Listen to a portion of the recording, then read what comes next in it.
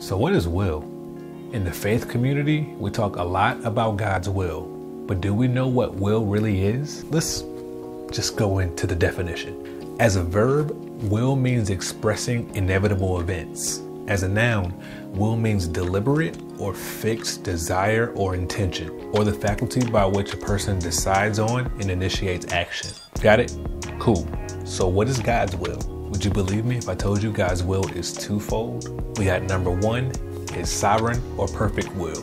That's the verb form, meaning his will happen regardless of whatever we do. Then there's his preferred or permissive will. In the noun form, that's the things that he intends for us that will happen, but it's based on our decisions. And believe it or not, our decisions can line up with both God's perfect will and his permissive will at the same time. I'll give you an example, story of Jonah. God's sovereign will was for Nineveh to receive his message and to repent. His preferred will was to use Jonah, who chose to run away and end up being swallowed alive by a big fish. And when Jonah cried out to God from the belly of the fish, it spit him out and he landed in Nineveh. And when he landed there, he ended up telling Nineveh God's message from the beginning and they repented. So of course the biggest question to answer is, how can you know God's will for your life specifically? A wise pastor taught me this a long time ago, and I never forgot this lesson. Ask yourself these three questions. 1, do I have a desire? Because God gives you the desires to do what pleases him. Number 2, do I have a peace about it? See, God calls us to live in peace. So if you don't have a peace about the decision you're gonna make, you should probably wait until you have it. Or it's a sign that you shouldn't do it. And number 3, is the door open? See, God always opens the door for you to do his will.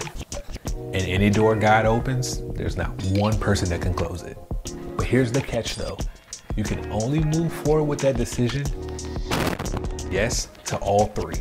Not 1 and 2, not 1 and 3, not 2 and 3, all 3. And if you can't, do not do it. Here's a more transparent example to bring it a little closer to home. I always wanted to start and grow a family, and I believe it's God's will for me and my future wife and his timing. Do I have the desire? Yes.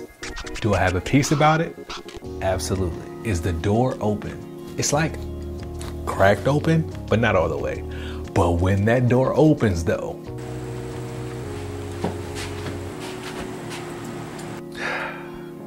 yeah, when that door opens. So I hope you were able to learn something from this video. And if you did, let me know what you got from it. And as always, thanks for tuning in to my Sunday morning thoughts.